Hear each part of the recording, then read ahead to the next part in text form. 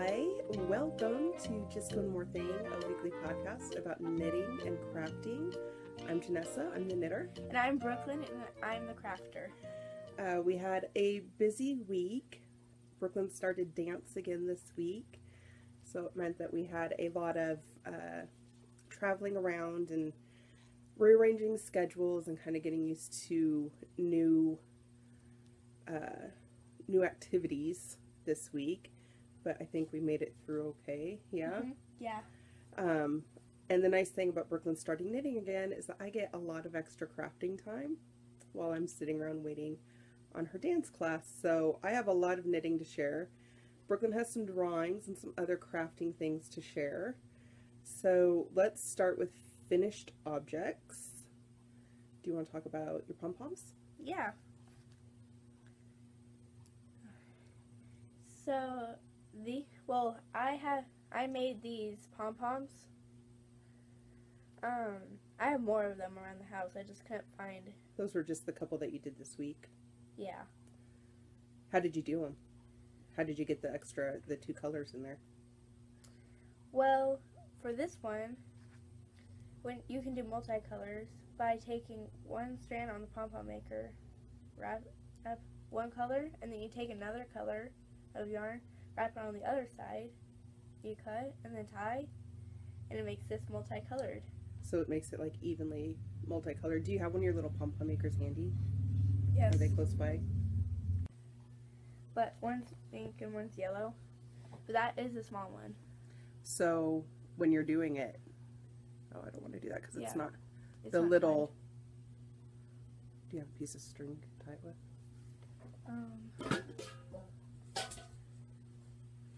Yeah. So while I tie this, what do you do with your pom-poms when you're done with them? Well, I either like to look at them, or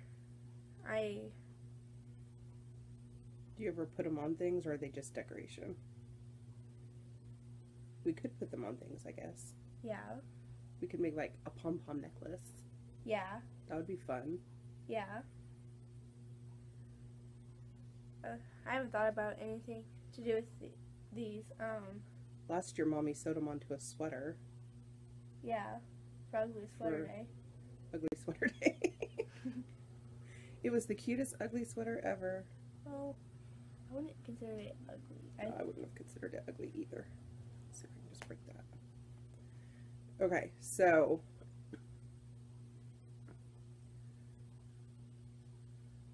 these are the pom-pom makers from Clover.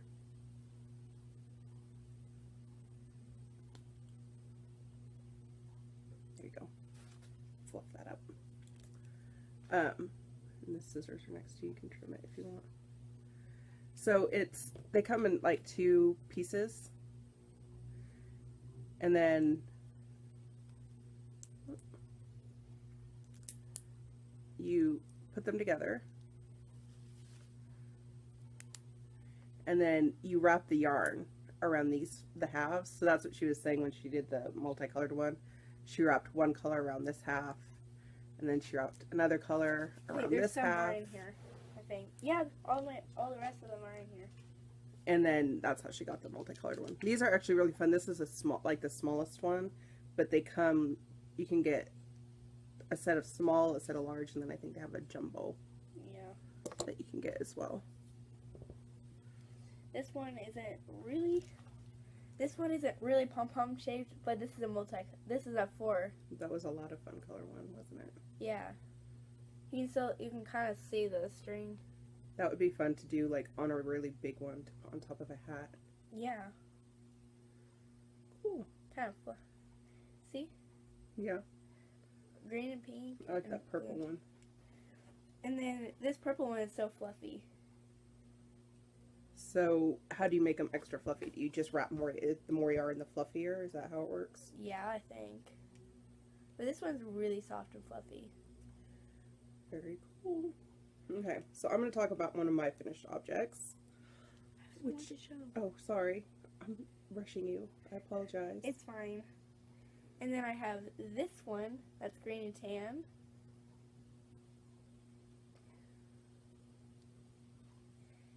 And then I have this one. That's all the tan. Yeah, it's all tan. And all this yarn that she's been using were just like scraps and samples And then green. from my knitting bin. Okay, now can I talk about my finished object? As you can see, that's on her neck. Yes, it is on my neck. So last week you got a pretty good picture of the What the Fade that I was knitting on. Very shortly after that, it came off the needles last week. You're going to have to help me hold this up, Brooklyn. So it's huge. Very, very, very, very big. I'm gonna get it off here. And I'll insert some pictures here of me wearing it that you might have seen on Instagram. What? Can I wear a shawl? What shawl do you want to wear? That pink. You want to wear my purple one? Yeah. Go for it. You can put on one of my old ones that I've already shown on the podcast. What? That was, I've showed that one on the podcast before. It was a, no, I can't. It was the Indigo Sea shawl, but I made it out of purple, so I called it the Plum Purple shawl or something like that. Anyway, back to What the Fade. So, lots and lots of brioche. I did the full garter fade. I know some people stopped early because it was getting to be so large, but they decided to stop their fades a little early. And I went for Clue 6 and I did the tassels. So the tassel, and because I used hand spun yarn, it's all kinds of, it doesn't lay flat.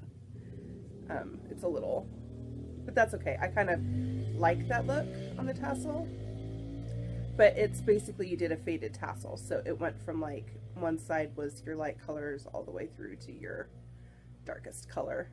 And I did one for each side. And I saw some people who did like pom-poms instead of tassels on each corner, and that looked really cute too. But there's my fun tassels. For a hot second, I actually debated doing fringe, like doing, taking like 3 strands of each color and doing a fringe and just repeating that all along the edge. So I'd have like a really faded fringe along the bottom, but I decided maybe that would be a little too busy and it would take away from so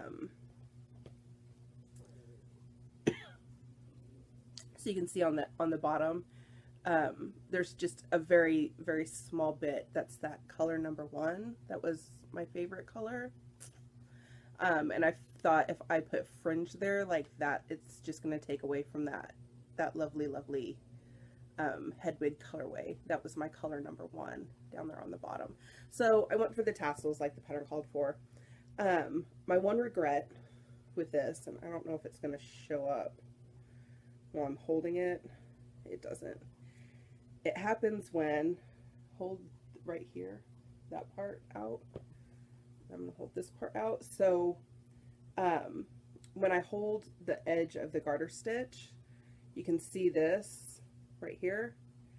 The brioche, where the brioche meets the garter, is really baggy and loose.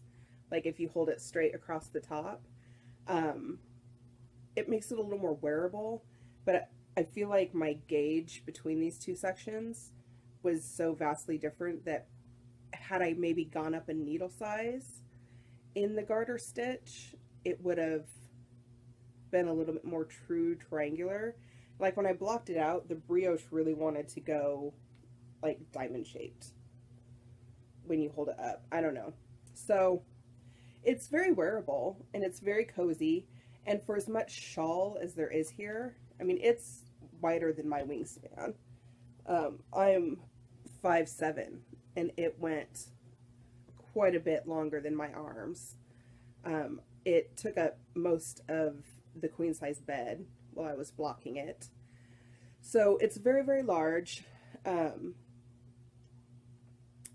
that makes it easy to wrap around. You get a lot of fabric here. But because it is such a nice light and airy, that brioche section right up there at the top, I feel like it makes it a little more wearable.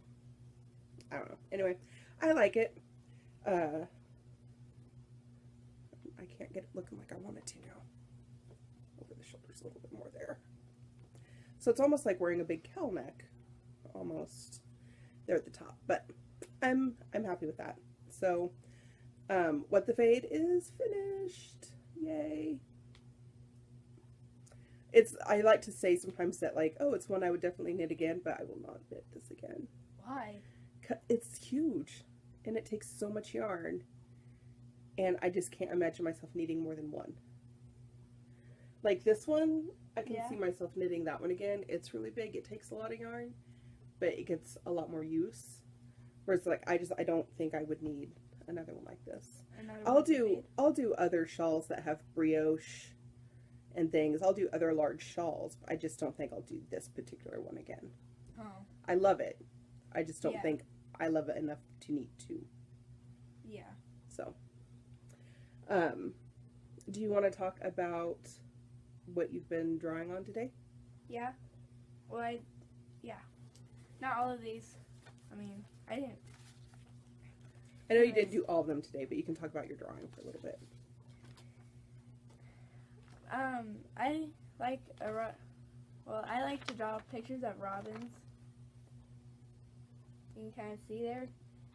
And then here's another one of it sitting on the branch. So the robins were pictures I found. Out of, like, magazines and stuff? No, Masterpiece. Oh, you did these on Masterpiece? Yeah, I didn't do these for hand. So why do you like to draw birds? Or why do you like robins? Well, I just like to draw birds because of their beautiful colors and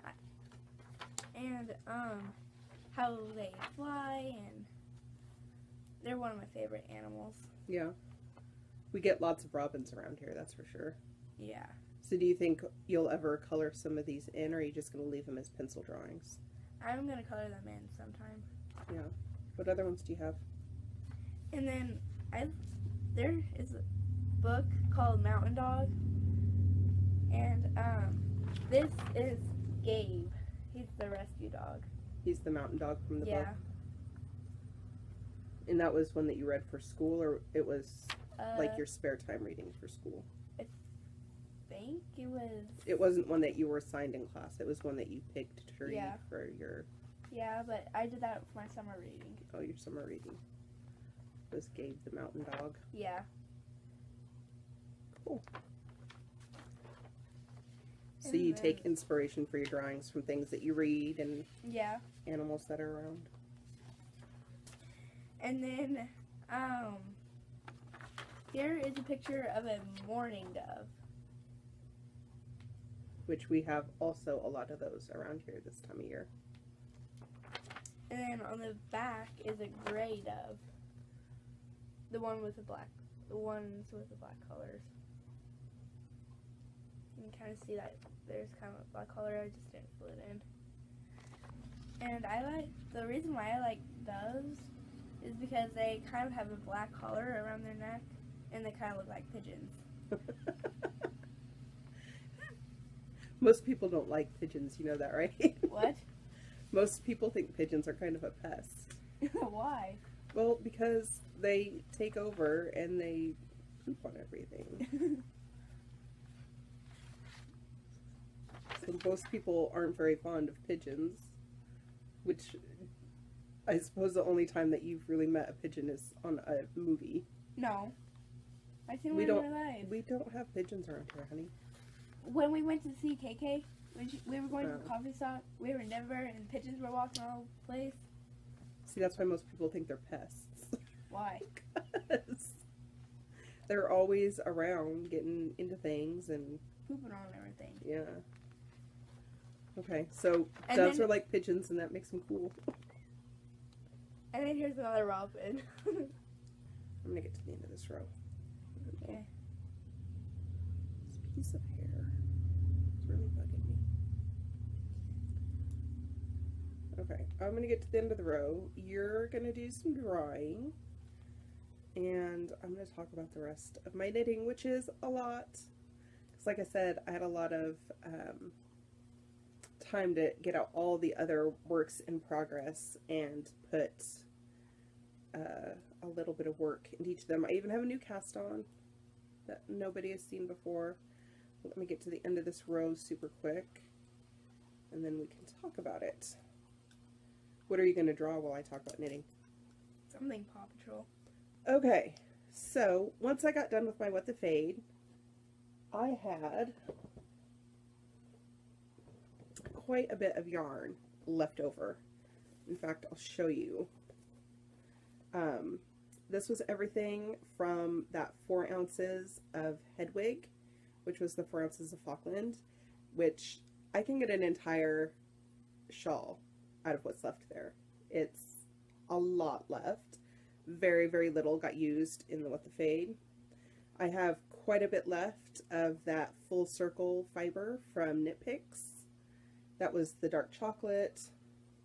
I have probably a good like 2.5 ounces left of the Shetland. So I have a good amount there, which I'm kind of thinking I might do something like a 2-colored shawl with those two. I like how they worked together. Or I might even like hold them double and do like a marled something or another. I don't know. And then I have a good bit left of the Reinerdine as well. So this might make like a nice pair of mittens, I'm thinking. There's probably enough there that I can get a pair of like fingerless mitts out of them. I don't know how I would do that because it you can kind of see like the color shifts enough that they would not be matching at all. But it's soft enough. Maybe a hat. Maybe I'll do a hat out of it. I don't know. It's pretty soft. And there's quite a bit there. I just am not entirely sure what I'll do with that. So I do have a lot left over yarn-wise. Now the two that I didn't show you were the what was left over of the green from Sincerely Yours, the Superwash Merino, which was my color B, and then the marled, like the tan and cream marled yarn. Those were the two that I didn't have a ton left over. Actually, I do have left over. I shouldn't say. I have another 2 ounces of the Sincerely Yours fiber, and I have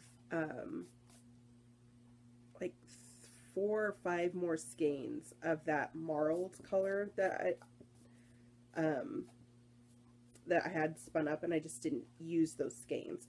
But what was left of those 2 colors, I put into my granny stripe blanket.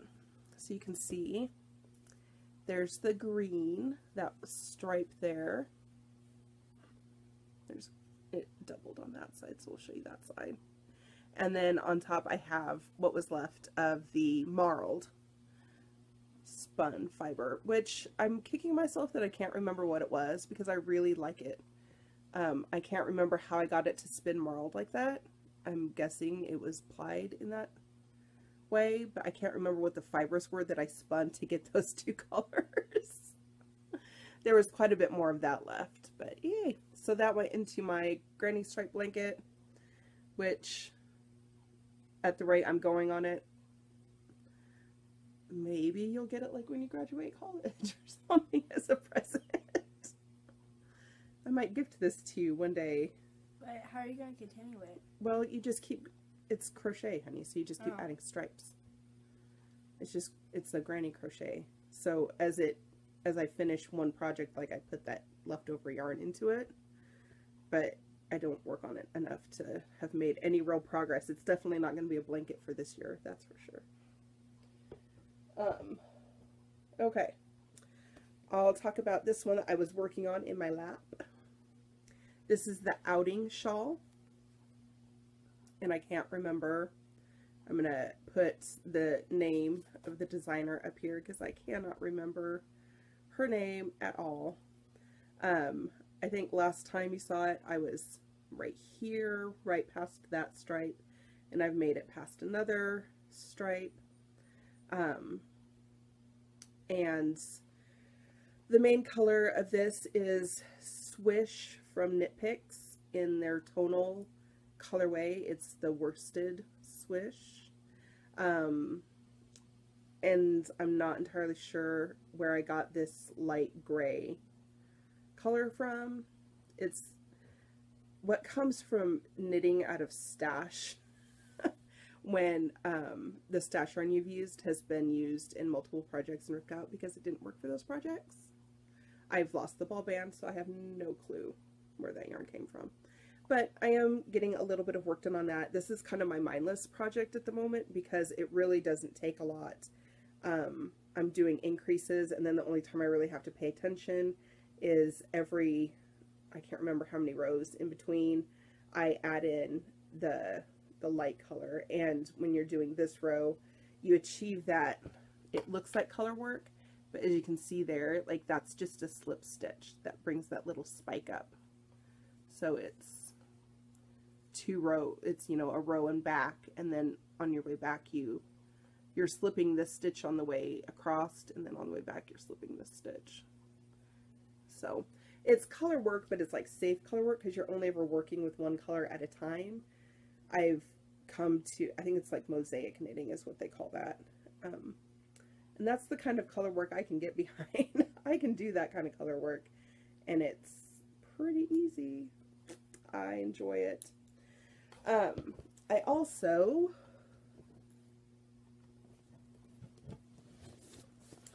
get my big knitting bag up here so I can dig it out.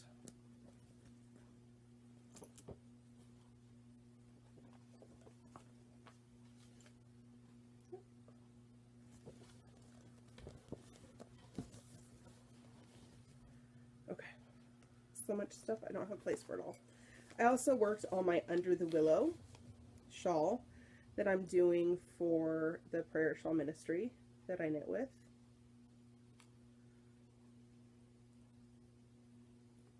And it's just a pretty basic trapezoid shape, and then it's got that lace panel that runs through the middle. And I've done, the last time you saw it, I had done like one repeat, and I've done another repeat of the lace. And I think I have to do 2 more lace repeats before I start working on like the border of it. So that one is working up fairly quickly because it's on quite big yarn.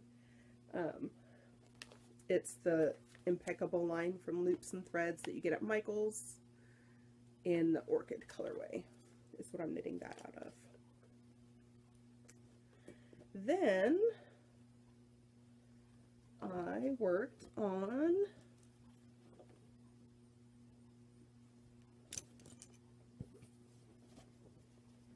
itchy nose.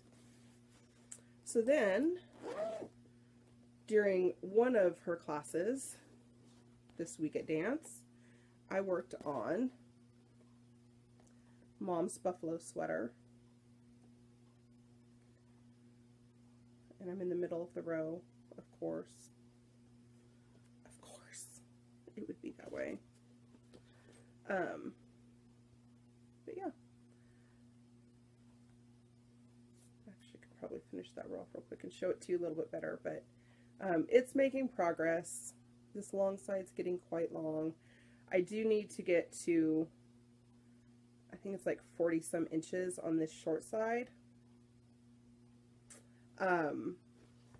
I just like maybe 2 rows down broke into my second ball of yarn.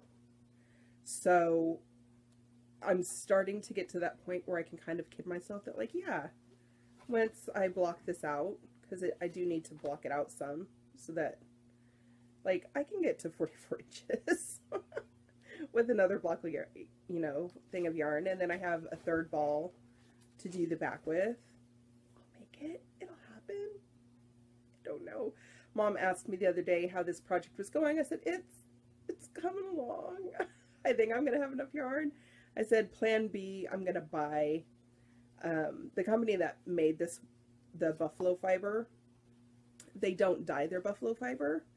So when it's natural, like it blends into this color. Like I'm not gonna have to worry about color matching because it's always gonna be this color. So instead of buying more fiber from them and spinning, I might just buy yarn to finish off the, I don't know, we'll see. I might end up buying fiber. I can't. Hopefully I'll have enough yarn. I'm crossing my fingers that I will have enough yarn. And we're just going to keep telling myself that until I run out and it becomes a disaster. But yeah, that's getting worked on. Hopefully I can also get that worked on and done by Christmas time. I would love to be able to give that as a gift, but who knows. So last work in progress is actually a new cast on. So, oh, itchy nose, itchy nose. I've got a tangled mess.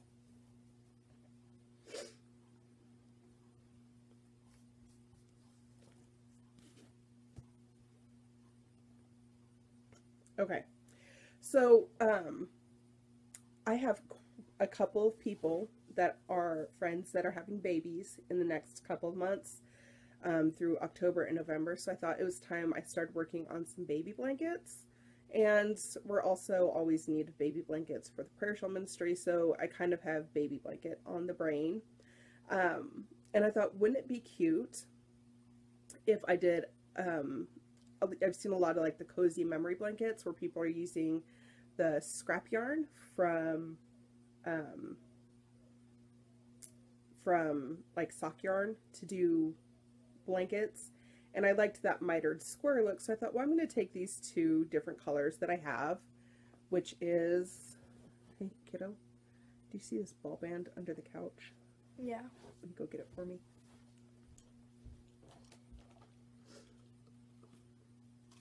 So I have this color from Big Twist.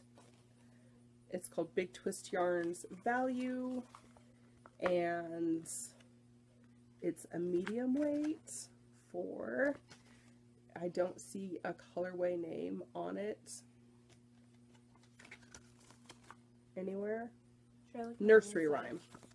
Nursery Rhyme is the color of it. And then this yellow, I thought went with it really well. It is from the Impeccable in their solids colorway. And it is called Butterscotch. But the thing is, I think it's a heavier weight. Oh, no, it is also listed as a 4. They're not both the same weight. Even though the ball bands say they are not the same weight to me. I don't know, maybe they are. It doesn't feel like they are. Knit on the same size needle, the tension is not the same on these yarns. This one's much looser, this one's more dense. Anyway, so I got 4 squares into this before I realized, like, this is not going to go well. It is not going to block out. I know it's supposed to be done in garter stitch, but I was knitting back and forth, so it all ended up in knits in stockinette. And I decided this was not going to work at all. So I put it down. I was going to rip it out and try it in garter stitch, which I might still do with another project. But for now, I'm kind of like, that's not working for me. So I was watching The Knit Show with Vicky Howell, which is her new, if you remember way back in the day, she hosted Nitty Gritty on, I think, HGTV, and then the DIY Network, and she hosted another kind of knitting show on PBS for a while. And she's back with a new show called The Knit Show with Vicky Howell, but it's on YouTube, and she has a website. Anyway, so that it's streamable. It's also backed by the knitting community, and it's not being produced by like a television network. So hopefully the knitting community will keep it around. Anyway, one of the gals on the show was working on, she was demonstrating the aster flower scarf, which was this knit pattern. Obviously, I'm not doing a scarf. I made it extra long in order to do a baby blanket. And this pattern is available on the Knit Show website. If you go to theknitshow.com, and I'll put it up here so you can see that. The Knit Show, and look for the aster flower scarf pattern, and it will give you this stitch. You can also watch episode 2, and you'll see it being demonstrated live. So you can actually see how it works. But I really quite liked this. I'm not entirely convinced that I'm doing it gender neutral enough. I'm kind of worried that maybe it's a little bit girly. I don't know. Boys can do pink, right? It shouldn't matter. Pink or blue. But those fun little circles of color are achieved. Am I to a point where I can do that now? No, I'm not on that row. Basically, like when you knit into this stitch, you wrap your yarn around it twice, so you get an extra long loop, and then you slip all of those loops off so that you get the tall loop, and you purl through the stitch on the wrong side row, and it kind of twists it like that. See how that's all one stitch, because you're knitting through all 5 loops at once, and you're putting 5 stitches into that loop. You can kind of see how that works like that. And so then you get that really fun kind of circle woven swoopy flower look on the right side row. So it's a really fun pattern to knit, and it's knitting up really fast. And again, it's not color work, it's slipping stitches, and you're only working with one color at a time. So like on the row that I'm on right now, I just knit across all these stitches, and I'll knit back, and then when you bring up your contrasting color, like you slip the stitches that aren't being worked. So all like those yellow stitches in that row are all slip stitches that bring them up in between. So you can see how that's like a tall stitch there. So it's kind of fun, and it's making a really cute baby blanket. And if I don't give it to one of the friends who are having a baby, it'll go to the Prayer Shawl Ministry for their baby blanket pile. So, let's see. Other knitting news. I can't think of any. I do have a couple of future projects that I'm lining up, but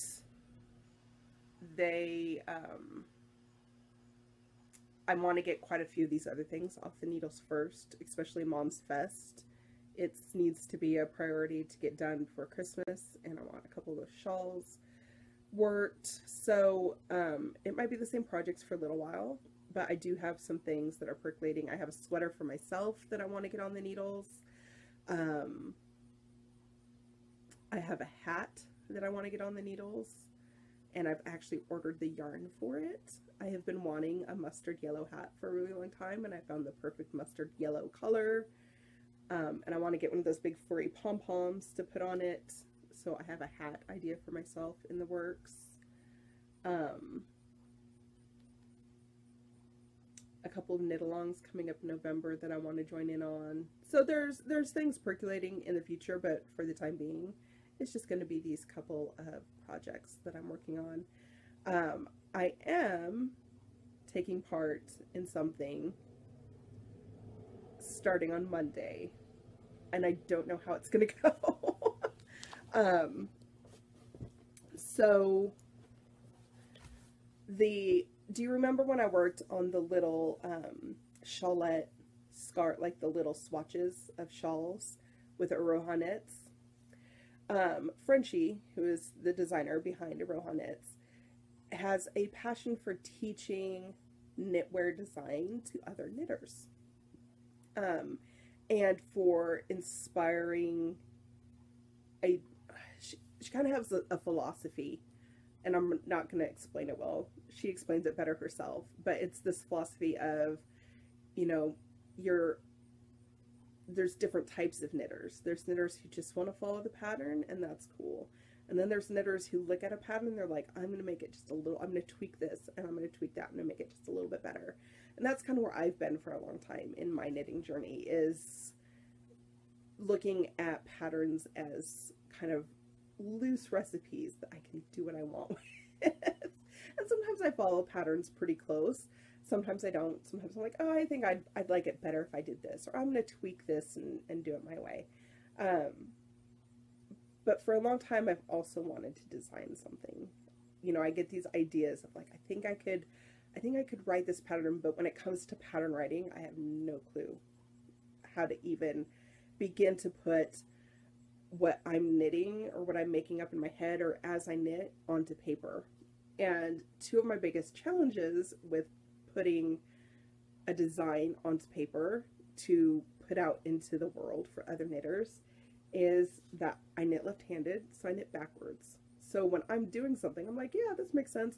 But then when I write it down, if I write it down the way I knit it, it's going to be backwards for everybody. And if I try to flip it, I always worry that I'm not flipping it correctly and that it's just going to be a disaster and not make any sense to anybody. So that's kind of one of my biggest challenges. And also just how to go about like finding people to test knit a pattern and tech edit a pattern and publish a pattern. Like with Ravelry, I know it's fairly simple, but those are all just kind of stumbling blocks that I've come up against.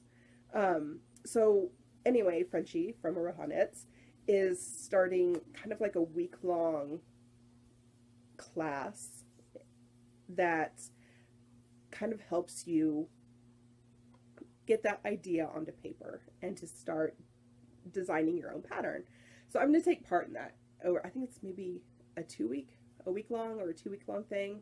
Oh, my nose is just so itchy today.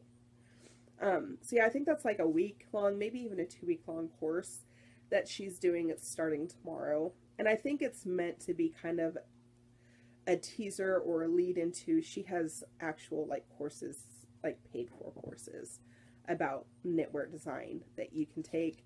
So I'm doing this just to kind of see if I like her method of learning how to design, to see if that's something that I might want to like maybe gift myself for Christmas, is one of her classes in that. But, or maybe this will just be enough of instruction, you know, just that little tiny bit of instruction I need to get me over the hump to actually start writing down some patterns and things that I have been kicking around for myself. And there's lots of times where I will knit something for myself and people ask, well, where'd that pattern come from? I'm like, I just made it up. I don't know. But then I'm never able to tell them like how to knit that themselves. Like that's always been a big stumbling block. So it's something that, I don't know, maybe I'm going to start working on some designs of my own. Maybe you're going to start seeing some Janessa Keller originals here on the podcast. I don't know. Anyway, so what have you been working on while I've been yammering about yarn, Brooklyn? I know it's not finished yet, but show that little face that you're drawing, because it looks really cute. Can I finish it first? No, just show it in progress. It's a work in progress. Oh. This is one of your works in progress. Really? Yes. So I have this pup in mind. I like to call him Little Dude Jerry. But Little Dude Jerry? Yes. Okay. And I'm starting to work on his uniform. He's gonna be as a sailor pup. A sailor pup. And he looks kind of like a sheepdog with his fur down in front of his eyes. Is that the kind of puppy he is? Yeah, he's a black sheepdog. Yeah. A black sheepdog. So I will finish that probably, or can I finish it like right now? Well, you can show it finished on next week's podcast. Well, that is all from us this week at Just One More Thing. Hope you have a wonderful crafty week, and we will see you again soon. Next week.